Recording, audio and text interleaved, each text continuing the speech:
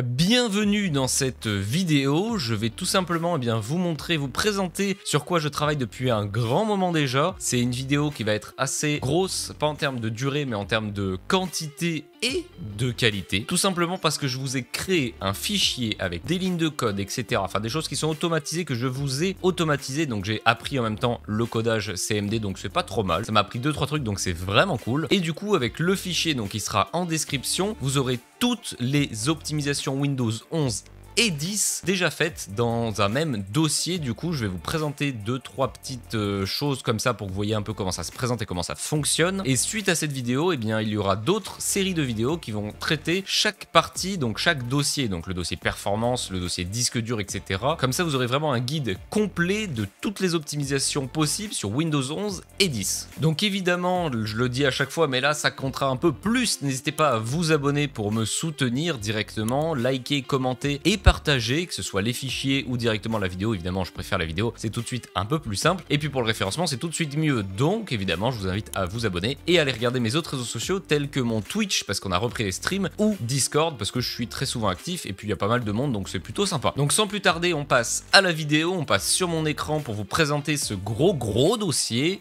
générique.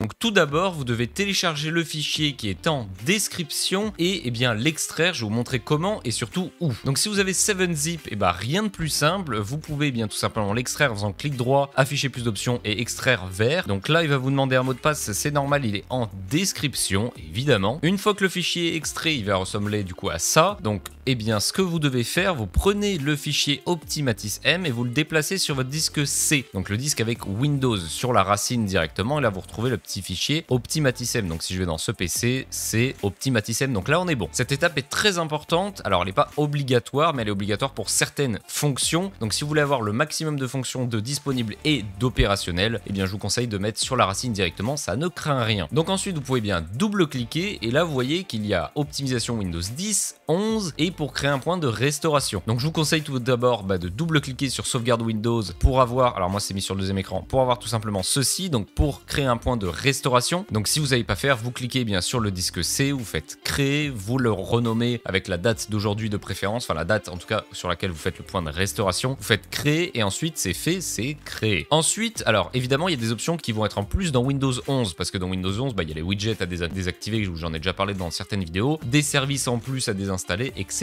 Donc ce que je vous recommande, c'est tout bonnement de faire par rapport à votre version de Windows. Ne faites pas avec Windows 11 si vous êtes sur Windows 10, ça n'a aucune utilité, sinon j'aurais pas fait deux dossiers distincts. Donc nous on va aller regarder Windows 11. Donc comme vous voyez, il y a beaucoup de dossiers dont un lien tout en bas, donc ça vous allez le retrouver assez souvent dans quasiment toutes les sections en fait. Donc là pour le coup ce lien il va vous envoyer vers ma playlist optimiser Windows 11 pour que vous puissiez le faire en vidéo au lieu de le faire tout en écrit, ou en tout cas avoir les deux côte à côte. Donc ensuite si on regarde vite fait, donc sachant que chaque dossier va faire partie d'une vidéo, voire peut-être plusieurs vidéos par dossier s'il y a vraiment beaucoup d'options comme performance. En fait comme ça va me permettre de bien renouveler toutes mes vidéos qui sont peut-être très anciennes pour certaines et de vous faire une vidéo très complète avec un dossier et quelque chose de très simple à réaliser pour vous parce que le travail est déjà fait en fait. Donc si on va dans connexion internet, on voit bien qu'il y a des raccourcis. Donc par exemple si je fais ça, hop, ça m'a directement ouvert le raccourci vers la connexion internet pour le configurer, donc ça c'est pas mal du tout. Pareil pour la connexion Wi-Fi, alors je vais pas l'ouvrir parce que je n'ai pas de connexion Wi-Fi sur mon ordi, donc ça ne va rien faire. Ici des petites manipulations, donc à chaque fois vous avez la manipulation pour activer la fonction et la manipulation inverse pour enlever ce que vous avez mis. Comme ça c'est vrai que c'est un peu plus simple, donc c'est pas mal du tout. Donc à chaque fois vous avez ça. Si jamais il n'y est pas, c'est que j'ai oublié, donc faites-le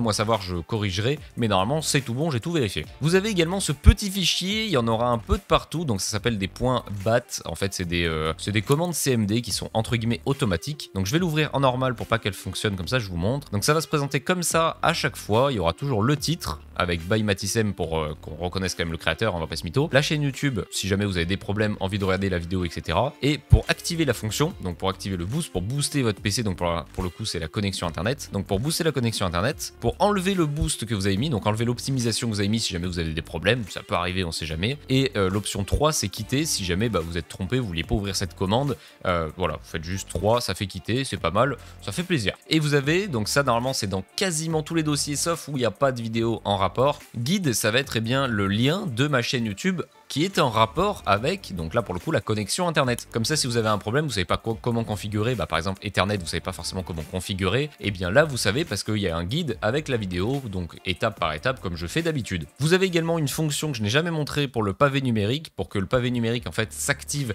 au démarrage de Windows. Donc là vous avez la première option et la deuxième option, il faut bien exécuter les deux, et là vous aurez bien le pavé numérique. Alors c'est vrai que j'ai pas mis d'option pour enlever le pavé numérique au démarrage, donc pour retirer cette optimisation, tout simplement parce que j'estime que quand on fait cette optimisation, c'est qu'on veut avoir le pavé numérique et on va jamais l'enlever, parce que c'est même une fonction de base qui devrait être activée pour tous. Et donc là encore une fois, donc vous avez évidemment d'autres catégories, tout ce qui est télémétrie, etc. Et vous avez surtout la plus grosse catégorie performance, où là vous voyez qu'il y a beaucoup de choses, de l'alimentation, les apps au démarrage, les apps préinstallées, les applications en général, boost CPU pour AMD, booster le GPU Nvidia, pas AMD malheureusement, je suis désolé, je n'ai pas de carte graphique AMD, désactiver les services au démarrage, désactiver les widgets, les effets visuels, les fonctions avancées, la latence, la RAM, l'overclocking, les services Windows, vous avez tout dans ce dossier et pour le coup c'est pas mal du tout. Donc c'est pour ça que je vous dis que je pourrais facilement faire une vidéo par catégorie ou une vidéo par dossier pour tout simplement bien vous expliquer au mieux et le plus facilement possible en ayant un support qui est quand même très simple et je trouve très adapté. Alors je l'ai fait comme moi j'estime que ce soit simple, on n'aura peut-être pas tous la même logique, mais j'estime que cette logique est quand même pas trop mal. En tout cas pour ceux qui ont l'habitude de mes vidéos YouTube, vous ne serez pas perdus parce que c'est toujours la même logique. Et si je vais sur Windows 10, et c'est pareil, dans performance on voit qu'il y a quand même un peu moins de choses parce qu'il n'y a pas les widgets, il y a pas, voilà, il y a des services Windows et en moins, etc. Mais il y a quand même les bases et ça va quand même booster les performances, en sachant bien évidemment que c'est pas parce qu'il y a plus d'options dans Windows 11 pour l'optimiser que Windows 11 est mieux, c'est l'inverse. Ça veut dire que Windows 11 il y a besoin de plus de manipulation pour avoir de bonnes performances. Voilà, donc en soi je pourrais vous montrer encore plein d'autres catégories parce que mine de rien il y en a beaucoup et c'est très complet, mais je vais vous laisser découvrir ces catégories en cliquant sur le lien en description pour télécharger le fichier. C'est gratuit, il n'y a pas de pub, il n'y a rien, c'est un fichier sur Google Drive, donc vraiment il n'y a rien du tout, et vous pouvez le télécharger, ouvrir, et si vous avez du mal ou des difficultés à comprendre une catégorie, une optimisation ou autre, et bien sachez que normalement dans toutes les catégories il y a toujours l'option guide avec du coup la vidéo qui correspond, donc ma vidéo qui correspond. Et s'il n'y en a pas, ou alors si vous voulez une vidéo nouvelle génération, si elle est trop vieille, n'hésitez pas à me le faire savoir en commentaire et je la ferai parce que le but de cette nouvelle série qui se lance avec cette vidéo, ça va être d'optimiser vraiment Windows 10 et 11 à 100% facilement et tout regrouper en une même option. Donc en fait ça sera plusieurs vidéos mais qui formeront une vidéo en entier. C'est un peu comme une série quoi, vous avez plusieurs épisodes et au final ça fait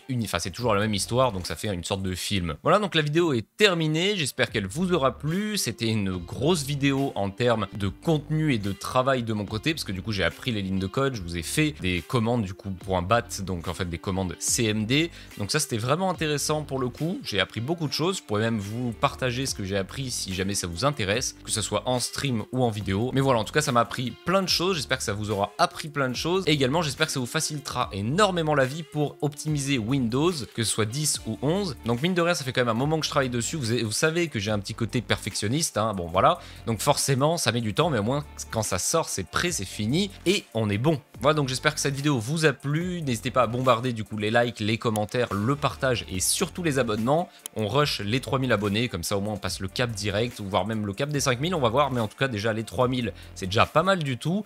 Et sur ce, je vous dis à très bientôt, portez-vous bien, passez une bonne fin de ce que vous êtes en train de faire, ciao ciao.